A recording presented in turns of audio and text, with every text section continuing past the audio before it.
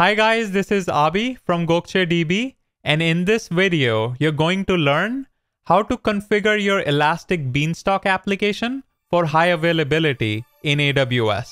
Let's get into it. Let's start by navigating to the Elastic Beanstalk service, then click on Create Application and give it a name.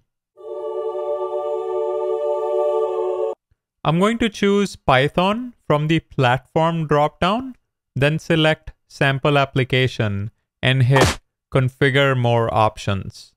Choose the High Availability preset to set the recommended default values, then scroll down to the Software section.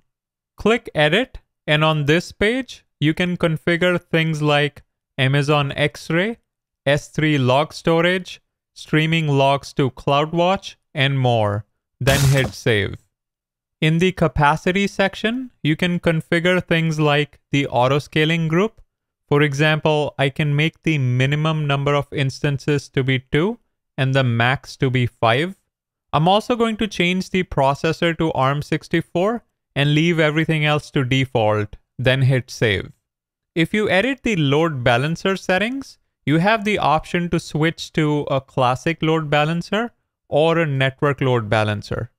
I'm going to leave it to application load balancer, then hit Save. Let's leave everything else to the default setting, then click on Create App. Give it a few minutes for the environment to come up, then hit refresh and click on the application's hyperlink. If you see the congratulations message on your web page, that means your application is now up and running successfully. Next, let's head to the EC2 service and click on Instances.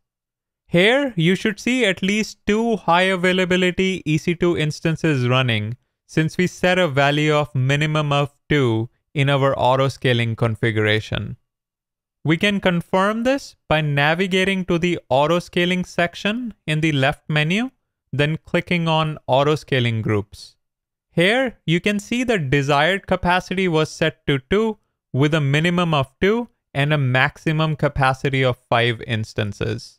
To verify the load balancers setting, click on Load Balancers in the left menu. Select the load balancer that was created by the Elastic Beanstalk service and copy the DNS name.